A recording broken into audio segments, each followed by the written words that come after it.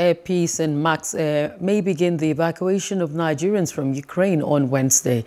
This was made known by the Minister of Foreign Affairs, Jeffrey Onyeama, during a meeting with the Speaker of the House of Representatives, Femi Gbajabiamila.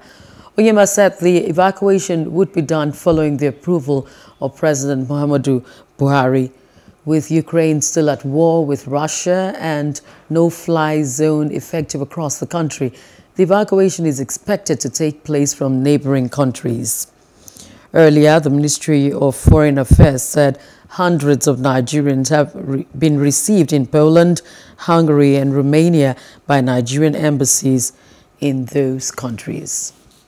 Hello, hope you enjoyed the news. Please do subscribe to our YouTube channel and don't forget to hit the notification button so you get notified about fresh news updates.